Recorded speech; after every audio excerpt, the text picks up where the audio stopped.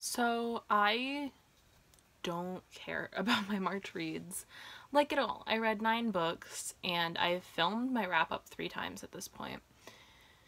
And it is to a certain point, I just don't care enough to relay my feelings about how I felt exactly about every book. I just don't feel like editing a 20-minute video.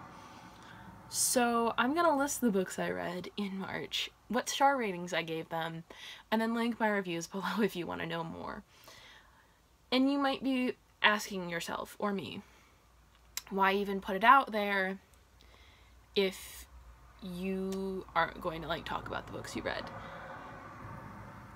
Because I'm a mess, but I am just not in the mood to do things right now. So you're getting a subpar video.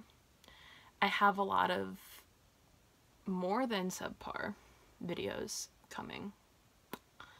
This is just something I felt like I need to get out.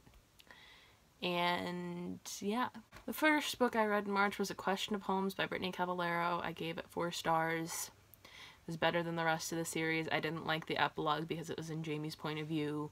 If you don't know how I feel about Jamie by now, I'll link my last month's wrap-up and the video where I talk about the Charlotte Holmes series. I didn't like Jamie, and that's basically it. 2 is Daughter of Smoke and Bone by Laini Taylor, which I gave 4 stars. You know, Chimera are cool. Never heard of them before. Didn't care about the romance. Kind of want to continue on because I hear the second book is better. 3, The Vanishing Stair by Maureen Johnson. I gave 5 stars. Love Nate, don't like David, like the anxiety representation, also like V and Janelle together. 4, Check Please by Nkosi Ukazu. Obviously gave it 5 stars. This was my 3rd time reading it. Love this so much. If you want to hear more of my thoughts, I'll link my February wrap-up down below. 5, The Port Chicago 50s, Disaster Mutiny and the Fight for Civil Rights by Steve Sheinkin. Gave it 4 stars. It's the first Steve Sheinkin book I've ever read. Read it because he was coming to my school.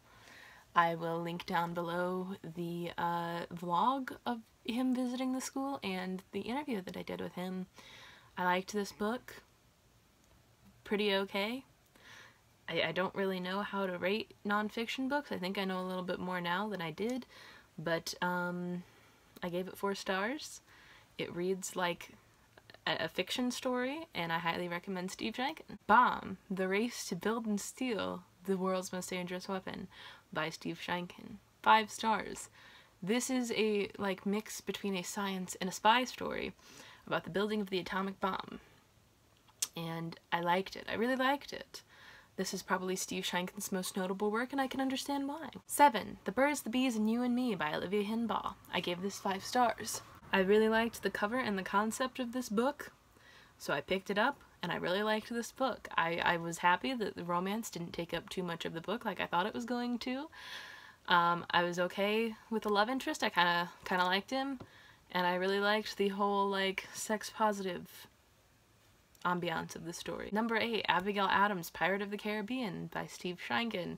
I gave this 3 stars. It was not meant for my age group, and while that's not a bad thing, it just didn't strike me as what I wanted to read.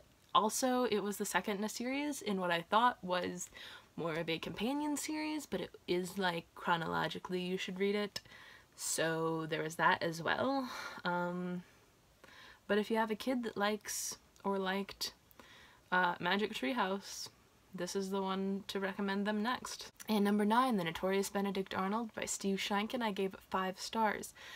For those of you that like Hamilton and you want something kind of like Hamilton in book form, I would recommend this. The comparison I keep making is Hamilton is Lin-Manuel Miranda's love note to Hamilton. This is Steve Sheinkin's love note to Benedict Arnold. This is probably my favorite Steve Sheinkin work. And there's not a whole lot more I have to say on it that isn't said in my Goodreads review, which I will link down below.